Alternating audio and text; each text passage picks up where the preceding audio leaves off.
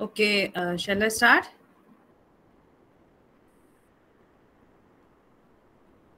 Yes. Yes, yes. Okay, so today we'll be discussing regarding the national environmental policies and how those policies are ingrained in our environmental rules and guidelines, and what is their role in environmental protection.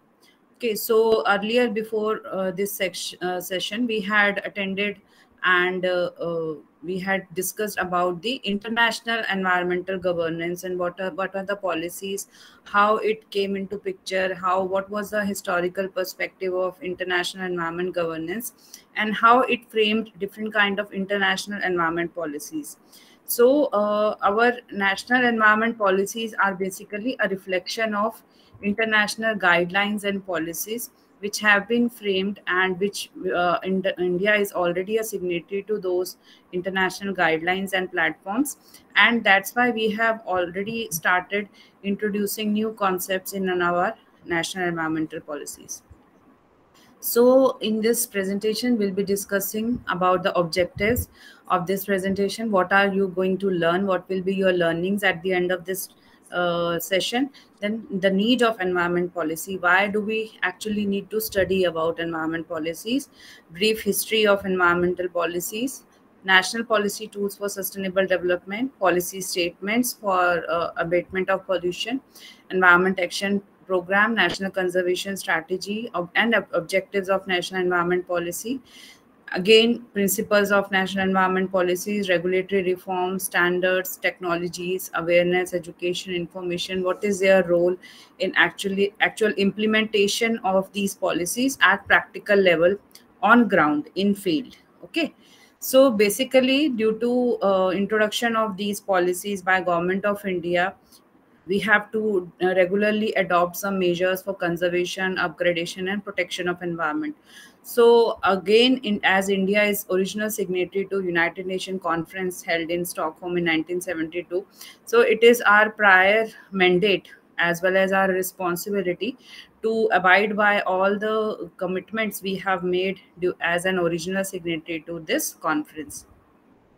And in early 70s, the issue of protection of environment and sustainable use of natural resources came into picture due to different kind of pollution related problems we started observing in our environment. And with fourth 5-year plan in 1968 to 73, there was a specific recognition which was given to integration of environmental concepts into our complete overall planning and development process of our country.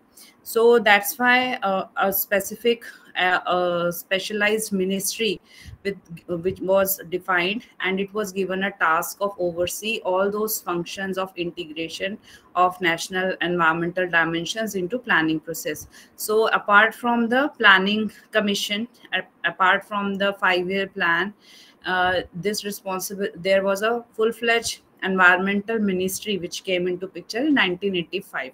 So before that, there was no single body in our country which was responsible for overall management of environment related issues. And thus, as this ministry came into picture, a need for comprehensive policy was identified, so that all the sectors across the country, be it agricultural sector, be it MSME, be it large scale industry, be it aeronautical industry, be it nuclear industry, be it mining industry, so all those different sectors should be integrated, and different kind of approaches, say economic subsidies related approaches, or monetary benefits that could be accrued by industries and different sectors, and the kind of rules, regulations, as well as the fines and fiscal opportunities which can be given to different sectors for control of environment pollution and for introducing better technologies. So that all could be done if there is a comprehensive policy. So that need was identified. So after completing this unit, you will be able to understand what is the need of a national environment policy and how different areas are addressed in this policy. So there was need, because we need to conserve environmental resources. We need to ensure that the people who are directly dependent, the people who are living in rural areas, the people who are living in tribal areas, or who are directly dependent on forest resources for their livelihoods, they should be able to get these resources without any degradation to that resource. Okay, so what is the optimal level of utilization of these resources, so that there is no extinction of biological species of medicinal plants or animals or flora fauna. So all that need to be regularized. That's why a need for environment policy came into picture. So how this advent of national policies was done: in 1988 national forest policy came up. After that, 1992 national conservation strategy and policy statement on environment and development. So other, if you see the names of these policies, then you will be able to understand the objectives and the need for those kind of policy statements, which came up in different eras, starting from 1988 till now, if you see 2002. So coming from national forest policy, because in the last lecture also we discussed that first national forest act came in British era. So at that time, there was the objective was different, because British rulers, they didn't wanted that these areas should be open to all the fighters or freedom fighters who can find a recluse in these areas, and they can plan plan something against them. So though for that objective, they wanted that these forests should be secured under their command. But after that, this act was again revised to introduce certain measures, so that there are some restricted protected areas, reserved areas, and no land can be declared all of a sudden to non-forest use as well. So all those policies started coming up after 1988, and national conservation strategy was also a part of the overall platform which was created for environment and development. Then came the abatement of pollution policy in 1992, national environment policy 2006, which also gave a new look to our environment impact assessment notification, which again came in September 2006. Again, national agricultural policy was framed in 2000, which is a very recent policy. National population policy, national water policy again came up in 2002. So again, the role of these policies is wherever they find a gap in some kind of issue that needs to be resolved in environmental context, in pollution context, in sustainable development context, that needs to be filled up. So whenever we find any gap, we need to fill it up through a proper policy. Policy is basically an outline of action plan, our principles or our philosophy on which our activities can be based, which can be implemented in ground. Okay, so it does not always displaces the old policy. So whenever some new policy or some amendment comes up, it is basically to build upon the earlier policy, to give it a strength, and to fill up the gap which has been found during say for example our legal dealings of these issues on daily basis. For example, if NGT finds that there is no policy to govern mining projects at district level, so then they introduce environment impact assessment notification amendment to identify, for example, areas less than 500 square kilometer, they were given a district level identification. So again, if some PIL is launched that at district level, so much of ambiguity is occurring. People are dividing their pieces of land on in small sizes so that they can get those clearances at district level. Then again, we identify, okay, this gap needs to be filled up, and people should not go for smaller pieces of land and do mining without getting any clearance. So again, that gap is filled up with a new policy or new amendment with better strength of dealing with these kind of cases against control of environment pollution. Okay, So earlier policies included national forest policy, national conservation strategy, policy statement of on abatement of pollution, and historically, if we see, it started with the ancient India period with 321 to 300 BC, with the writings of Arthashastra written by Kautilya, and it contained specific provisions which meant to regulate a number of aspects in the environment. And again, Emperor Ashoka, he also started writing regulations related with environment on the fifth pillar he created in 265 to 38 BCE. So if starting from 1853 we note down all those kind of acts and policies came into picture in British India era only. So starting from 1853 when we had this Shore Nuisance Act, and then in 1912 we had Birds and Animal Protection Act. So this regulatory provision of environment protection came into picture well earlier in India. Okay, so but actual implementation and actual bodies which needed to be created for institutionalization of these implementation activities, that came into picture quite later. So that was the reason why, in spite of having so many environment policies, we were not able to get any results on ground, because the implementation part was lacking. The body was required to implement these rules regulation was lacking. Okay, so in 1985 when Ministry of Environment and Forest was evolved, and then Ministry of Environment Forest further identified central pollution control boards, state pollution control board, and which kind of people, what kind of team can be recruited under these boards, what will be their specific designations, their eligibility criteria, their experience of work. Those all kind of measures were again given in environment impact assessment notification. So again, they together formed a regulatory and administrative core for every sector.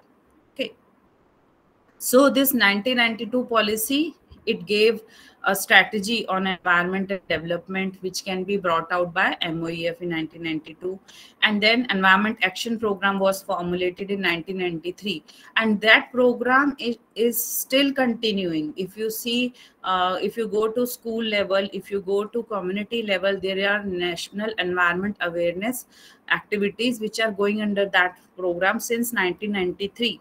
Okay, so many NGOs, they are acting as nodal agencies for actually implementing these programs at local level, at regional level. Okay, and I have been fortunate to work with few of these NGOs in the initial stages of my career. So again, with first initiative was started in strategy formulation for environment protection in a comprehensive manner. Again, it started national environment policy, diagnosed what are the causes which cause land degradation, which can be flagged, so that remedial actions can be taken accordingly in that direction. So in national environment policy, there was an explicit account whether there have been an intentional impact on land degradation or an unintentional, unconscious impact. So all those actions needed to be taken into account, so that we can identify specific policies which can give you better benefits if you take care of the environment as well as your development or the industrial development in your area. So national environment policy, it basically identified solutions which are science based, which can be used on as in a line with traditional land use based practices, which can help us in identifying pilot scale demonstrations, which can help us in large scale dissemination of information, like your Swachh Bharat Abhiyan. So it is again disseminating information at a very large scale, right from the top to the bottom at the local level. Okay, so then adoption of multi-stakeholder partnership like PPP, public-private partnership, was introduced. Government and NGO partnerships were introduced. R&D and scientific development partnership were introduced by DST, and promotion of agroforestry was introduced. Watershed management projects were introduced by agencies like CAPART. Okay, so again, organic farming, environment sustainable cropping patterns, like Krishi Vigyan Kshetra were introduced. Okay, so all those different sectors were incorporated and different policies were integrated so that the comprehensive objective of achieving environment protection of environment and sustainable development can be done.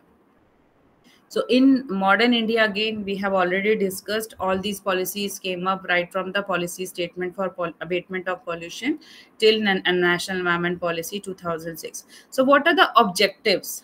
Now we come to, we have discussed regarding the need of these policies. What were the agendas which were to be addressed by these policies? How these policies came into picture from the British era till now. So now we'll study what are the objectives and aims. So a objective is to integrate all environmental considerations into every kind of decision making process we do at every level, local, regional or national level.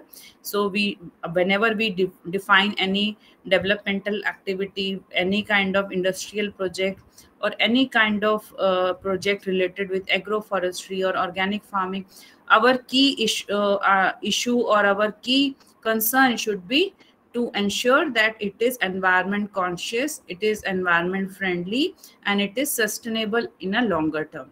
Okay, so that is the objective. Again, if you see aims, what are the specific aims? To prevent end of pipe treatment approach. Okay, so we need to stop pollution at the source. That is why we always talk about an installation of effluent treatment plant in the industry itself, to ensure that there is waste segregation at the household level itself. Okay, so that there is no large scale problem created which is difficult to be resolved, which needs lot of resources. So if we prevent any pollution related problem at the source, it reduces the amount of energy, amount of in financial resources, amount of technological advancement that is required for resolving that problem if we do not solve it at the source itself. For example, if an industry does not employs ETP, effluent treatment plant, or STP at the industry level itself, rather than going for pollution at source control approach, it goes to end of pipe treatment and discharges all of the water into a river stream. So that way it is polluting a large volume of water in a river, and again threatening and posing a health hazard to the population which is connected to that river stream. So that problem goes to larger dimension if it is not treated at the source. So that needs to be our first aim. Okay, then again encouraging, developing and applying the best available practical technical solutions for pollution control. So that was our second aim, so that nobody should deter from taking up some new technological advancement, help and introducing it into their industry for abatement of pollution. Again, there were mass based standards which were revised, and then the specific limits were encouraged to minimize the waste, to promote recycling, to reuse materials, and to conserve natural resources, particularly water. So before that, water was not a prime issue which was considered in conservation of natural resources. Again, assistance for adoption of clean technologies was one of the aims, and ensuring that all the polluters who are creating pollution in the environment, in the society, they should be paying for that pollution created. They should pay for the tangible and intangible damages caused to the environment. And that was again an objective of abate policy statement for abatement of pollution. So if you see the name of this policy statement, abatement of pollution, and if you correlate all the aims and objectives with this name of policy, then you will be able to understand, and you don't need to mug up all the aims and objectives. You will clearly be able to recall all these objectives and aims. Okay, So again, there was an aim that regulatory measures that remain essential for the effectiveness of the policy, and there should be clear signals for industries and consumers about the cost of using environment and natural resources. They should not feel that any environment resources available free of cost. So that's why specific charges were levied. Cess Act was created, Water Cess Act was created, and there was an annual statement that was required to be submitted in the name of environment audit and in the form of form 5. Okay, that form 5 needs to be filled up under the environment audit requirement, so that there is an annual statement of what kind of specific pollution means per unit of production, how much pollution is being caused, how much water is being used, how much hazardous waste is being generated, how much sludge is being generated, wastewater is being generated for every unit of production, for every meter of cloth manufactured, for every kilogram of steel manufactured, for every unit of power generated for any kind of industry. Okay, so that is a specific utilization of resources, and that annual statement takes care of that in the form of environment audit. And again, we have to do resource accounting. We have to involve people in our decision making process, especially women and children, all who are most of the times they are deprived of basic resources. They should also be involved in decision making process, and this commitment should go to the local level, so that all kind of information which has been published in the environment domain, that should reach to the communities. Okay, so again, if you see all these aims, they are correlated with each other, and if we are able to implement the aims we have discussed, we will definitely increase productivity. We will increase utilization of forest produce in a more efficient manner. We can ensure that our land and soil is conserved, and we are getting enough resources for our communities. Okay, so again, they were there was a act aim of establishing national wasteland board under this policy, so that all the wastelands that have been created in the naturally or man-made, they should be remediated. There should be harnessing of inputs from science and technology to ensure that these wastelands are developed in some manner, and they should be utilized for better environmental resource development. Okay, so again, there has to be promotion of sustainable use of land by classification and control of soil erosion, zoning of land use. So before that, if some industry needs to be established, any kind of land could be used.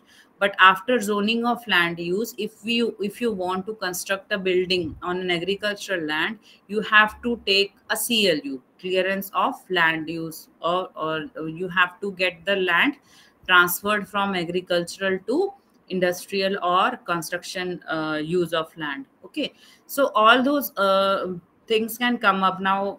Special economic zones have been created under zoning. Even for groundwater also, groundwater mapping has been done for different areas, and over exploited zones and exploited zones and dark zones as well as safe zones, they have been categorized. So all these policies are not just for one sector. So all these aims are also not for one sector. They have to be implemented sectorally in all the different sectors. Okay, again, we have to prevent construction near water bodies. So again, for that, if we don't have a policy statement, we cannot frame laws and acts without a policy. So if we have a basic framework of policy, okay, this is our aim, this is our objective, now our activities, now our acts and rules are all should be aligned according to this policy statement. That is the purpose of policy statement, and defining all these aims under policy statement. So again, an action plan for sustainable management of agriculture was framed, wherein we have identified integrated pest management and nutrient supply system. So for agriculture also, the phasing out of certain chemicals like DDT, it could be done only because of this policy. So with this policy laid down aims that we have to phase out and stop persistent and toxic pesticides. So accordingly, there were bans introduced for toxic and persistent pesticides which were causing long term effects of like biomagnification or bioaccumulation, and they were causing loss of eutrophication in our water bodies, in our rivers, in our ponds at local level or in rural areas. Also, all ponds were being converted into lands because of the issues related with eutrophication.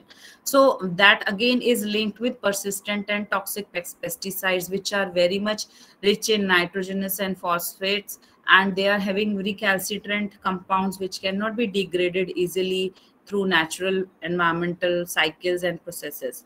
So that was the reason why these persistent and toxic pesticides were phased out.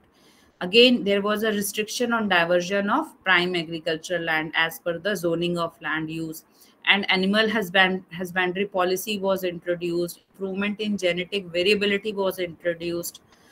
So then comes your environment action program in 1993. So priority areas, there were four priority areas basically. So the first was the control of industrial and related pollution, then was tackling of urban environmental pollution problems. Okay, then third was strengthening the scientific understanding of environmental issues, because at that time in 1993 our scientific understanding of environmental issues was lacking due to lesser R&D done in these areas, due to lesser projects which were implemented for understanding of environmental issues, and lack of even the courses on environmental programs, like our educational and professional uh, courses were also lacking, because there was no specific information or no specific guided structure of curriculum which could teach how environmental issues need to be tackled. So professionalism was not there in scientific understanding. Again, there was emphasis on prevention of pollution and conservation of natural resources, so that we can compete with the international markets. For example, if in a pharma industry, if you are not having a WHO compliance or GMO certification, good manufacturing practices, GMPs are not introduced, then you cannot trade with any, you cannot export your pharma product to any international market. So if you have to grow, then also you need to prevent pollution and conserve natural resources and understand international environmental uh, acts and guidelines and all kind of voluntary standards like ISO 14000. So what can be implemented, what needs to be adopted to place yourself at an international level, that was again emphasized under environment action program of 1993. So the after discussing the priority areas, we'll discuss what are the objectives. Okay, so first objective was conservation of critical environmental resources, resources which are restricted in amount, resources which are unreplaceable, resources which cannot be recovered again in a short period of time. So those resources need to be identified and recovered, reserved, as well as conserved. Then intragenerational activity equity, sorry. So intragenerational equity means you have to have equitable, equal access to environmental resources and quality for all sections of society. It should not be the case that people living in slum areas, they can be deprived of good air or good water quality, and people who are better well off and living in urban areas, they can be given better water quality and air quality. So there has to be equitable distribution of environmental resources, and if some community is being deprived of those resources based on their intragenerational disparity, that should not be the case. So again, intergenerational equity, intergenerational, we have to ensure that our present generation as well as future generations are getting equal benefits. There is an equitable distribution between present and future generation. It should not be the case that present generation completely utilizes and exhausts is exhausting all the resources, and those resources are not available in future. That should not be the case. Again, integration of environmental concerns, as we have already discussed, that was again a part of national environment pollution abatement policy as well. Then efficiency in environmental resource use should be done. Then environmental governance, enhancement of resources of environmental conservation, that should be our priority. So what were the principles of national environment policy? After discussing national environment policy's objectives, we will discuss what are the principles. So there were three main principles: that all human beings are the center of sustainable development concerns. So if we think that this SDG goal is something which is just theoretical and which is just defined to reflect that international bodies are taking care of environment, no, that is not the case. So if you have listened to the last lecture where we have studied about the international environment governance, in that also first sustainable development goal was that human beings are at the center. Okay, so our national environment policy again reflected the international principles of environmental governance. So in that case, all human beings should be treated equally, and we should ensure that we are at the center of concern for sustainable development, and we should be able to uh, play our pivotal role in providing healthy and productive life to everyone, including the natural resources, including our environment, including our flora and fauna. Okay, again, we have a right to development. We definitely need development. We cannot stop development. So we require to meet developmental and environmental needs for present and future generations. Okay, because future generation also have this right to development. Not just the present and the generation has this right to development. Everyone should have the right to development. And then environment protection should be part of any kind of developmental activity. So any kind of new project that comes in picture in present times, it has to take care of environment protection. It has to get environment clearance if its area is of certain extent, if it is requiring consent for establishment, consent for operation. If it is utilizing water resources, it has to take consent under Water Act, otherwise under Air Act. If it is generating hazardous waste, it has to get authorized under hazardous waste acts and rules. So that has to be a part of development process. That's why those kinds of requirements are there for any kind of development activity in our country. So these were the principles, and there are around 11 principles. Okay, so if you see, from regulatory reforms, precautionary approach, equity, public trust doctrine, legal liability, economic efficiency. So if you have been attending my past 2 3 lectures, you must have understood the concept of every term which is written on this slide, right from the regulatory reforms, the precautionary approach, the equity, the public trust doctrine, because all the international environment governance related guidelines and aims and objectives, they were also framed around these principles.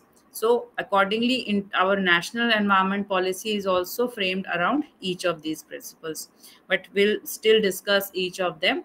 So starting with precautionary approach basically advocates that there are some credible threats and of serious and irreversible damage which cannot be reversed back, damage which once caused will stay there forever. So that kind of damage, if it's there, we have to take precautionary approach because before causing that kind of damage. Okay, before disposing of any nuclear waste, before disposing of any chemical spill, before disposing of any effluent which is high in its recalcitrant compound concentration, which is high in heavy metals, into underground water, into soil dumps. So that kind of irreversible damage should always be avoided, and there should be precautionary approach.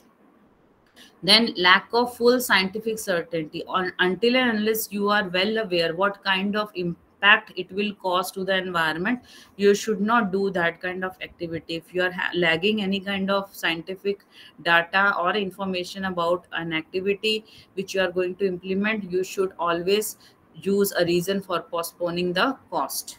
Okay, so the cost of tackling that environmental burden.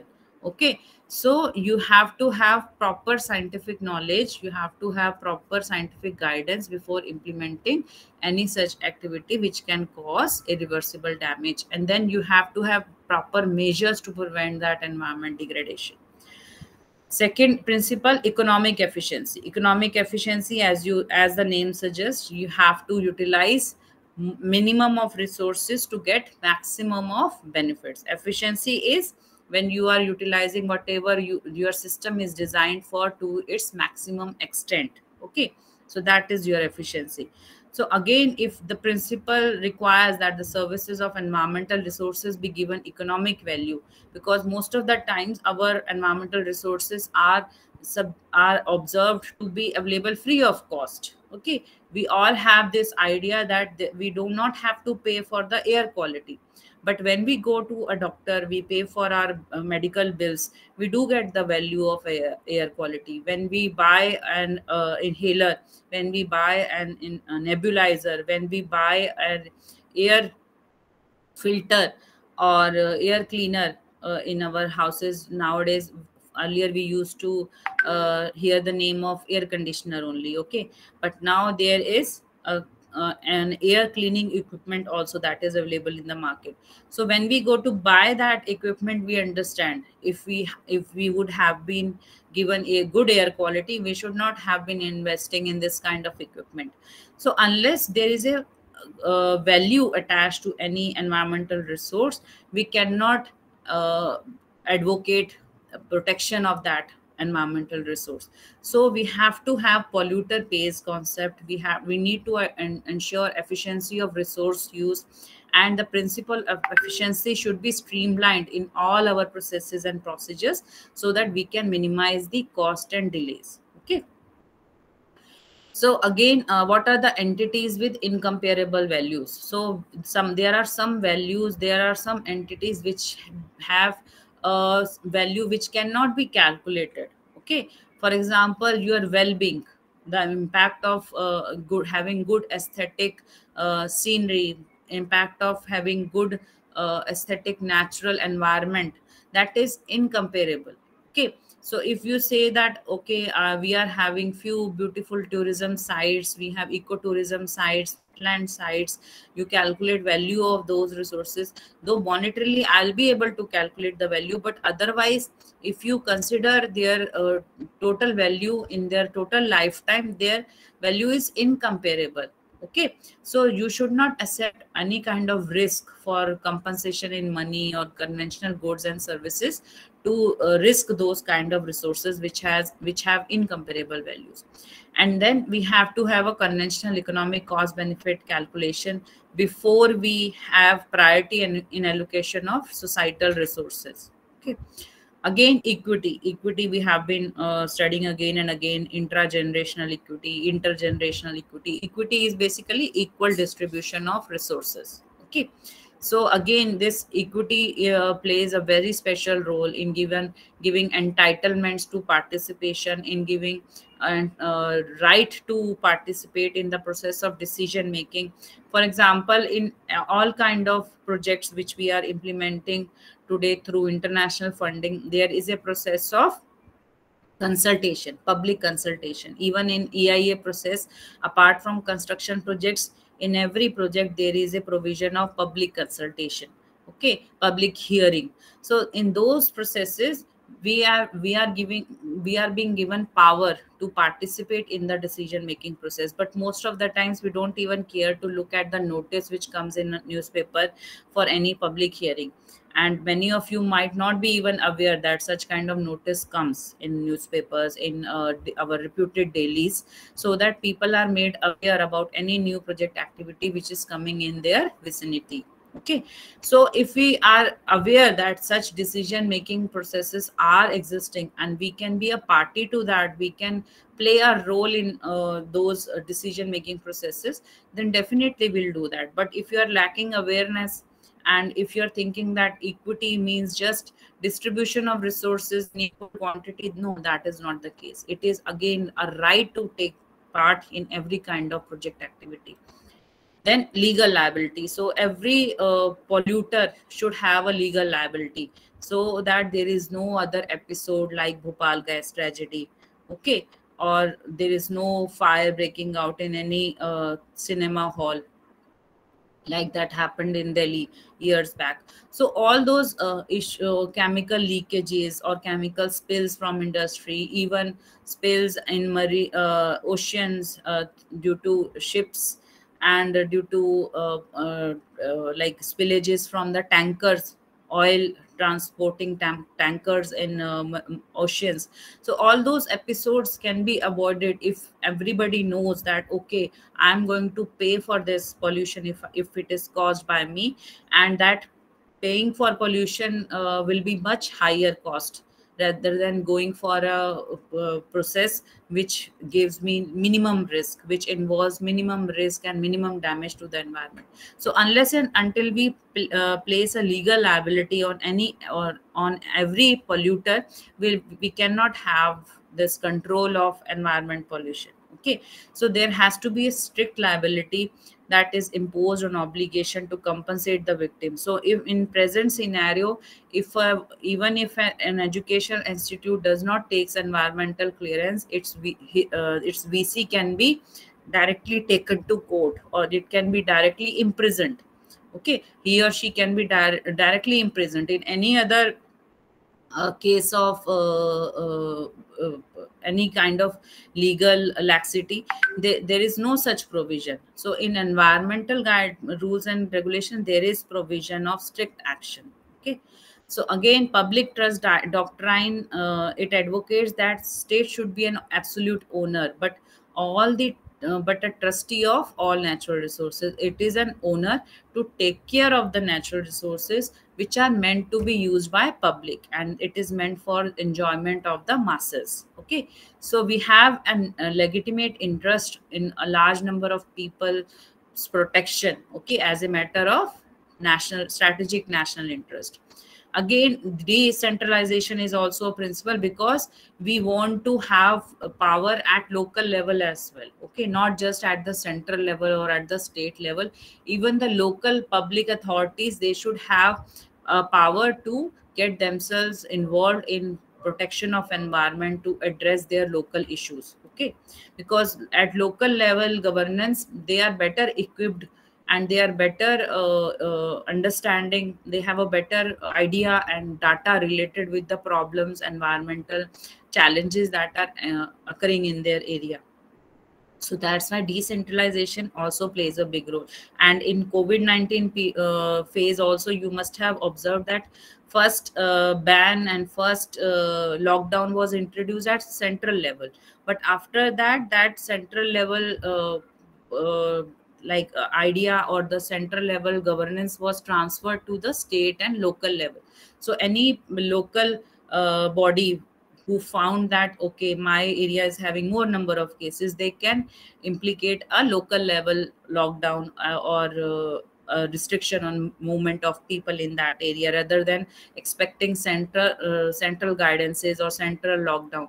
Okay, so that was the idea which was also utilized during decentralization processes in COVID-19 control.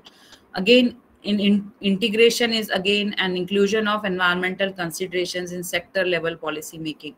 So how social and natural sciences should be integrated together, how society needs to understand more about natural resources, and how that can be introduced in policy research. So this involved integration at various levels. Now, for example, even Department of Science and Technology tells every research body, every institution who takes a funding for some kind of R&D activity, to and integrate with them, to associate with them any business organization or any organization which is having advancement in development of prototypes. Okay, so that after an R&D is being funded by DST, and after it is being implemented by a research body, by IIT, by IIMs, that research just does not lies in their libraries. That research is again utilized to develop some kind of prototypes. It is used to develop some kind of employment. It is used for development of enhancement of environment protection. Okay, so that is the idea. While when we go for linkages in various departments, in various agencies, and we reflect those strengthening of relevant linkages in our environmental policies.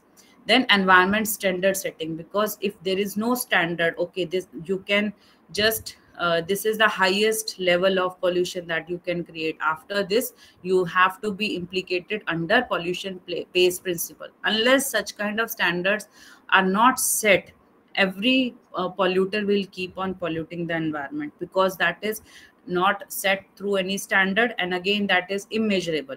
Okay, so we have to have technologies, we have research protocols, we have SOPs, standard operation protocols, where we can measure that pollution. We can measure those standards, we can measure particular parameters which have been identified by Central Pollution Control Board and PPCB. So all those things will be discussing in the next lecture related with EIA also. So in this, we have to have environmental standards that cause risk to human health, technical feasibility, cost of compliance, strategic considerations. Okay. Again, next principle is preventive action, where you have to prevent any kind of environmental damage to come up in first place itself. Okay. Then environmental offsetting. Offsetting means to protect threatened or endangered species that are of special importance. Okay, so if, for example, exceptional reasons of overriding public interest, such protection cannot be provided in particular cases. So, cost effective offsetting measures should be taken up to restore that activity and the lost environmental services to the same public. For example, if some kind of damage has happened which is not under control of any activity or developmental project, for example, due to earthquake only, for even if it is a natural disaster, some kind of damage has happened in some protected biodiversity area, so we should have take a approach to offset that environmental damage and to protect more of the threatened and endangered species. Okay, so we can override public interest in those exceptional cases. Then actions and strategies were also planned for national environment policy. We have many action plans and strategies, and if you search for specific sectoral action plans and strategies, you will find that even for the panchayat and local urban bodies, there has been specific INVIS centers, environment information centers are there. There are state and local governments are also introduced in these strategies and action plans. So at every level, there have been specific action plans and specific strategies, so that no part of the community is left out while implementing these national environmental policies. Then regulatory reforms were introduced, as we discussed in the last lecture, where we have a comprehensive discussion on Air Act, Water Act, Solid Waste Act, Hazardous Waste Act. So all those acts and amendments were discussed in our last lecture. So they all form a part of regulatory reforms. Okay, so from time to time, reform means you have formed something and again you are making some amendment, that is reform. Okay, so we have made some regulatory provisions, and from time to time we identify, okay, some kind of concern is there, some kind of gap has been left out, there is some cross sectoral policy that needs to be revised, that we have some new technology and strategy which can be introduced. So all those measures can be introduced through new reforms and new amendments. Then this latest regulatory reform came up in environmental impact assessment, where we had defined a principal methodology, how new projects are going to be appraised, how they are going to be reviewed. And we are going to discuss this in very detailed manner in the next lecture. How large scale diversion of prime agricultural land requires environment appraisal before going for that diversion, before taking up any change of land use, CLU, which I was talking about. Then how cluster of industries related with some specific activities, they should be clubbed together in industrial zone, in special economic zones, in IT sector zone, or for some like we established a large area development project for cycle industry in Ludhiana. So those kind of clustering of industries and related development activities helps you to tackle certain wastewater issues that is related to that industry, through employing a central facility for pollution control, for air pollution, for hazardous waste. Because although industries are having same characteristics of their inputs and outputs, and they will be generating same kind of wastewater, same kind of air pollution related parameters. So it is better to have industries clusters, because we will be able to manage the issues, the environmental problems which will be caused by those industries collectively. And it will be beneficial for all the small scale and medium scale industry who do not have enough resources to have their independent and effluent treatment plant or air pollution control devices. So if they are connected together, if their pollution streams can be connected together and treated together, it will be beneficial to establish that kind of centralized development activity area. Okay. So again, post project monitoring, for example, in mining at present, if you go for clearance of mining projects, you have to have a post mining plan. Okay. That is called reclamation plan. So what kind of reclamation activities which will be done after you leave that mining area? Because if you leave a mining area after extraction of minor or major minerals, it looks like an abundant wasteland. Okay. But if you have a reclamation plan, you do afforestation activity, like in Delhi also, you must have seen earlier that open landfill site at the Delhi border was left as it is. But when NGT intervened, it has been planted. Now it has been covered with different kind of plant species, and it looks like a green area, and it is now being redeveloped. Okay. Due to reclamation activities, the kind of damage that was being caused to that land as an open landfill site is now recovering. Okay. So those post project monitoring activities and implementation of environment management plan was again monitored and again regularized through these regulatory reforms. So what is the role of regulatory reforms? Through the examples which I have given to you, you can understand that it helps you in, if some kind of regulatory reform is there, you might not take any time. Okay, what should be done if this problem has occurred? Because you will just go through the act. Okay, that can be done, it can be penalized. This person who is caused pollution has to pay this much for this kind of pollution. So it will help you in a faster decision making and a greater transparency. So that rule will be again same for everyone. No, one polluter may not pay more, one polluter may not pay less. If it has caused a damage which can be measured through standard, which is there in the regulatory reforms, you ought to have a faster decision making. Then you have access to information, you have use of information technology based tools, you have capacity building, you have all the data related with air quality is now available on Center Pollution Control Board sites. Okay, your groundwater monitoring plans and groundwater level plans, they are also available on Central Groundwater Board body websites. So all those GIS tools and all those, even in Google you have tools wherein you can see how that land used to look 10 years back, and what kind of devastation has been caused after an industry has been set up, or even a project which is implemented for the conservation of that area, how that project has changed the overall scenario, overall spatial view of that area. Even Google Earth can help you in giving such kind of tools. So it helps you in greater decentralization, in greater regulatory mechanisms. It gives you power to follow the principles of good governance. So what is the scope? So these regulatory reforms, they vary from diversion of dense natural forest to coastal regulation zone. Even for coastal regulation zone, we will be studying more in detail along with EIA in the next lecture.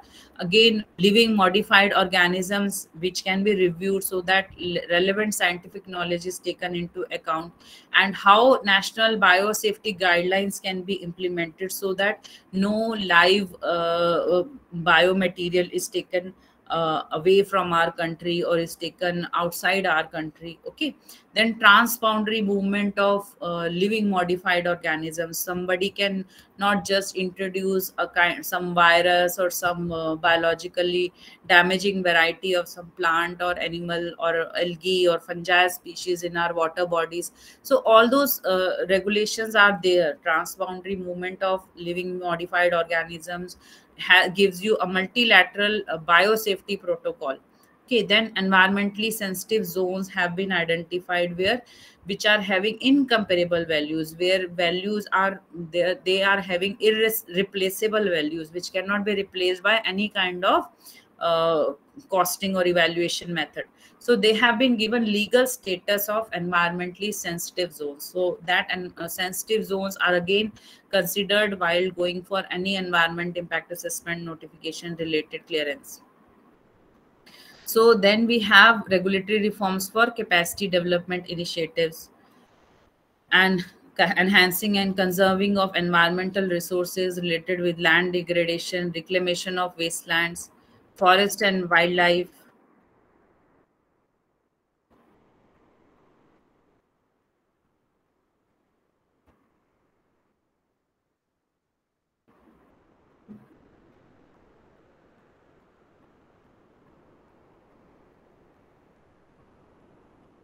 Then forest and wildlife, and there has to be a remedy to any serious historical injustice that is being caused in conflict with forest departments. And there has to be an innovative strategy to increase the forest and tree cover from the level which existed at in 2003, that was just 23.69%. So it was policy reformulation which was introduced that we should go for at least 33% by 2012. Okay, so again now we have to conserve that level. If we cannot enhance that level, we have to conserve that level. Then bamboo and similar other species were denotified under Forest Conservation Act. And we have to also expand the protected area network, and site specific eco development programs were introduced. For example, wetland programs were introduced, wasteland programs were introduced, and specific programs for mangroves and other biosensitive zones were introduced. Then empowering building capacities and facilitating access to finance. That, for example, local people and tribals, they were not having enough capacities to have access to finance. And then strengthening and their capacities and measures for captive breeding. Okay, and release into the wild of endangered species. For example, recently our Prime Minister Modi has released tiger species in our country, so on his birthday. So those kind of activities can be done only if we have national policy which goes in hand with those kind of action plans at ground. Okay, so again explicit attention has to be given on potential impacts on development project. For example, whenever you are doing any kind of development activities, you have to see within 500-meter radius which biodiversity hotspots are coming, which green areas are coming, if there is any protected zone which is coming. If it is coming, you have to go to the relevant department. If it is a protected forest or reserve forest, then you have to go to the forest department. You have to take their permission, you have to submit the drawings which shows the distance in Google image, and then they will actually calculate how much distance is there, and as per the notification of that reserved forest, how much distance is allowed for that construction activity to actually take place or not. and if it is not allowed within the distance that has been given in the notification for that reserved forest, it will not be allowed. So we have clients who, which we regularly suggest, okay, now if there is a distance from this lake, Sukna lake, or this protected forest, then you have to go to this department, submit these kind of documents, then you will take, it will take around 15 to 20 days, then only you will be given clearance. You will be given actual distance, which is from the location of your project to the protected site, and whether it is safe or unsafe. So if it is written safe, then only they can go for environment clearance. Okay, so before environment clearance, they have to get clearance from these biodiversity hotspots or reserved areas or protected forests. Okay, then this is again in line with our national policies and national principles under wildlife conservation and biodiversity. Okay, then you have to enhance conservation of genetic resources. You have to conserve genetic material of threatened species of flora and fauna in designated gene banks. So those gene banks have already been identified, they have already been established for different kind of species in different parts of our country. Then you have revision of patent act, how these a disclosure of source and geographical origin of biological material can be controlled. This is again laid down in elaborately manner in under wildlife conservation act. So when we see about how we can conserve environmental resources, there is an very pertinent issue of climate change impact. So all our activities, they should be in congruence with intellectual property rights also. Then we have to take care of the Himalayan mountain range in terms of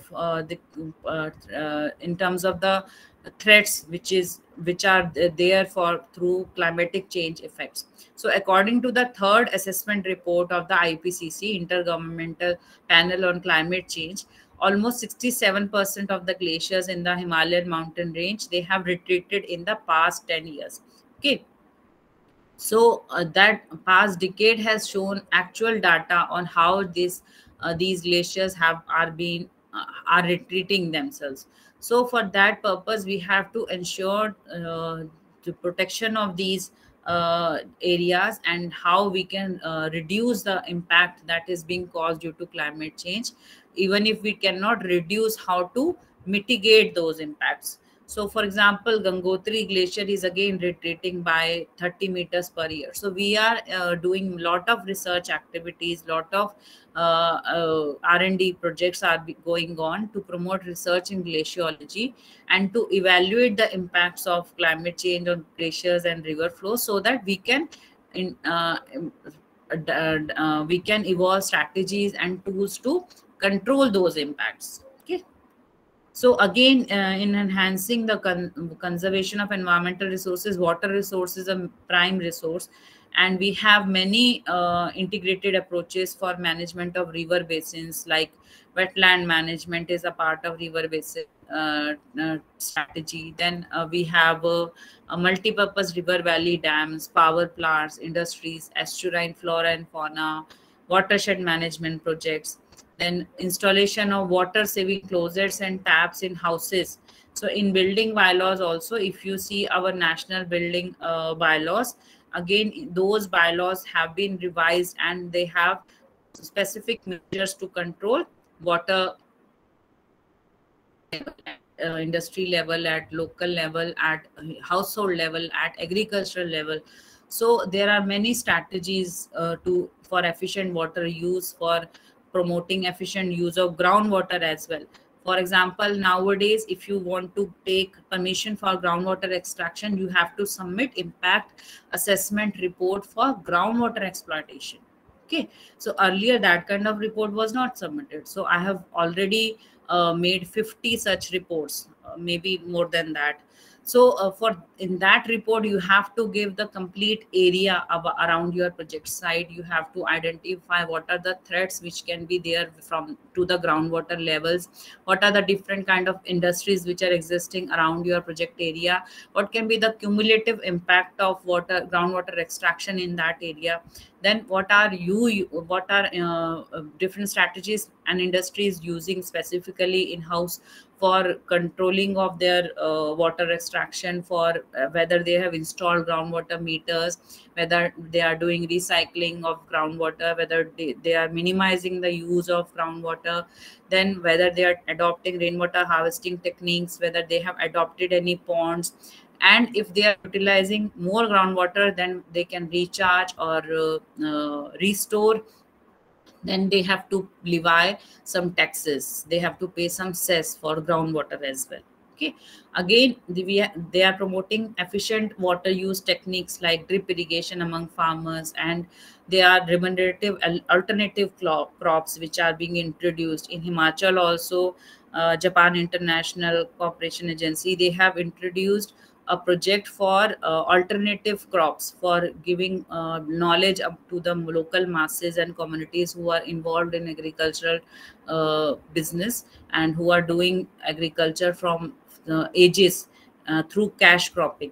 Okay, so they have been introduced to other uh, crops like alternative crops which are utilizing less of water and giving more nutrition and giving more economic benefit to them.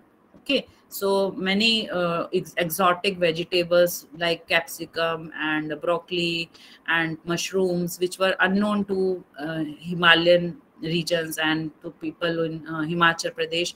So those kind of trainings are being given to these people and how they can reduce water consumption in their agricultural fields and farms. And then dissemination of groundwater potential maps, like I've already discussed, there is a specific website on Central Groundwater Board main portal, and through that site you can identify what kind of areas a new project is coming up, or whether it is under exploited zone or safe zone, whether it can be given clearance for groundwater, what are the potential maps groundwater, what are the different kind of pollutants that are there, if there is any threat of cadmium introduction in groundwater, if there is any specific heavy metal high level in that area. Then improving productivity per unit of water, which we have again discussed before about the specific consumption of resources. So for per unit of water, what is your productivity, what is your level of per unit production? Okay, so what those kind of assessments are now required through water audits. I have already done water audits for an housing complex, for a mall, okay, for an institution, and those kind of water audits are are mandatory if some industry is utilizing excessive use of water, is doing excessive use of water, then Central Pollution Control Board or State Pollution Control Board can demand that industry to make their water audit report, so that they can assess what kind of leakages and what kind of issues are there which is causing wastages in that industry. Then what for groundwater management also, you have to have specific water quality parameters to be monitored, you have to have piezometers.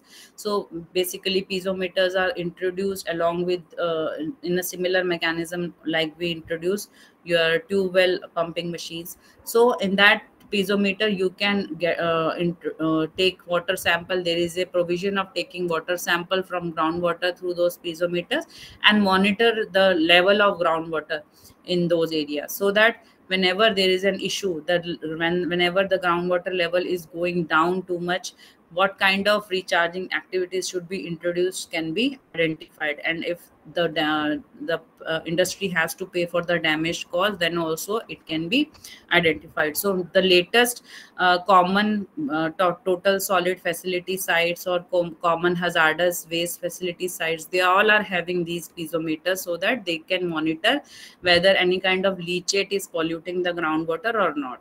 Okay, then wetland conservation is very important because these are some of the important freshwater resources, and the explicit account of impacts on wetlands under major development project has happened. Okay, so to ensure that these wetlands are conserved, we have very strict guidelines nowadays. So especially in Punjab, where there are more than five wetland areas who are of very national and international significance.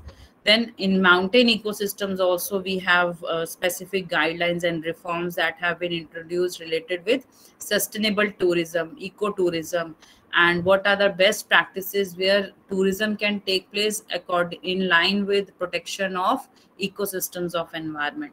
So there have been specific guidelines for tourists who are going to mountain areas, who are very virgin mountain areas, to ensure that they do not cause any kind of solid waste issue. Any kind of plastic waste cannot be just littered anywhere in those areas. Then for pollution abatement also there are specific policies related with clean energy sources like biofuels. So recently we have also implemented a project with IIT Mandi, where they were given funding for a project where sewage treatment plant was used to identify a biofuel. Okay, so how a biofuel can be created from sewage, that was their conceptual plan and R&D idea. So those kind of technologies, those kind of advancement and researches are being supported through our environment policies.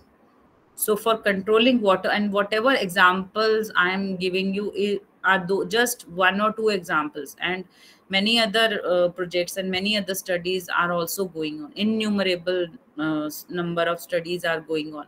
So I'm just giving you an example to give you an idea whether such philosophies, whether such principles which we are studying, they have any meaning in ground. So they do have a meaning, they do are being implemented practically on ground, and I have myself been involved in such kind of projects.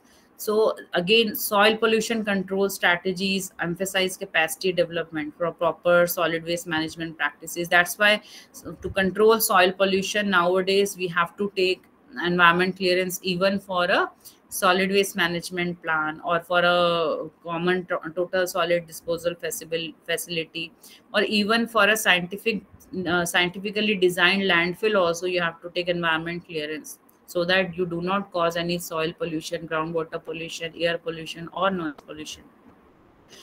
And again, for conservation of heritage sites, for example, if I am going to develop any kind of heritage site and convert it into a museum or convert it into any hotel, I have to conserve the original construction activities, or I have to conserve the original construction materials which were utilized. Like in Punjab there is an extensive use of shahi bricks. These are thin sized small bricks, and these bricks are made from clay material through indigenous techniques of mortar, and through indigenous techniques of, like, we have a smaller version of those techniques, like we ground wheat into flour through chakkis. So those kind of big chakkis were used for developing construction material in those days in for our heritage sites. So nowadays if you are doing conservation activities in these heritage sites, you have to conserve the original construction material. You have to again conserve those shahi bricks and utilize them again to refurbish or reconstruction of those kind of heritage sites. Again, for certifications indicators, we have environmental standards which refer to both acceptable levels of specified environmental quality parameters, and which also specify permissible levels of discharges. Okay, so these environmental standards are being implemented through the acts and guidelines which we have already gone through in the last lecture. And ISO certification, again we'll be discussing in too much detail in the next unit. So if you see, for proper mitigation and proper information of these policies, we have to have environment awareness, education, and information. So that is the idea why every school is now having basic environment related curriculum in their system, so that all the school children, they are having important information about environmental protection, about the requirements, why there are so much environment related problems, about climate change. And there is a real-time online information system. All the STPs, sewage treatment plants, effluent treatment plants, they are connected with the continuous environment monitoring system, CEMS. So these are also again in Central Pollution Control Board's guidelines, and all those parameters which are being monitored in those centralized environment monitoring systems, they are being transferred to their local pollution control boards through online access. Okay, so there is a continuous transfer of data from industries which are having higher risk of causing pollution directly to the pollution control board, so that there is any ambiguity or there is any uh, uh, ch- uh, like any permissible level is crossed and any liability is to be there on the side of industry, that should be identified immediately, and they should be informed immediately to correct that measure. So at least 2 or 3 times they are told, okay, this level is going over and above their permissible level, and after that proper measure is taken to ensure that they are legally penalized, and they have to incorporate any environment control or mitigation technology or tool in their industry. So all those measures are also there, and then you have partnership and stakeholder involvement with communities, with NGOs, with international bodies. So there are so many partnership and stakeholder involvements allowed these days by even local governments, as so that they can promote more of environment conservation at local level. And then for capacity building also, you must be observing, even during COVID period, there were so many online training programs and capacity building programs, and after that it has multiplied so many times that every day you will be learning more about environmental issues. One or the other lecture is going on at, even at the Ministry of Environment and Forest site also, you will find a capacity building program, and there are so many online training programs that are going on to build capacity towards environmental protection for all the stakeholders. Okay, then research and development is also there, and people are given specific funding opportunities by the government in key areas of research, and new technologies are being evolved through CII also, through DST also, through MOEF also, and through other many international funding agencies. They are also coming up with new ideas for key areas of research. Again, international cooperation, I'm talking again and again because I have worked with few of these funding agencies. So they have larger commitment to multilateral instruments, and they are providing assistance specifically to developing countries like us. So, review of the policy is being again done continuously to redefine the objectives and principle, to introduce any kind of new technology or any kind of new guideline or fiscal or economic perspective that needs to be taken up. So, thank you so much. Now, I would like to take up any questions. Recording बंद कर देना। Rita recording बंद। हाँ, 1 minute मैं बोल देती हूँ।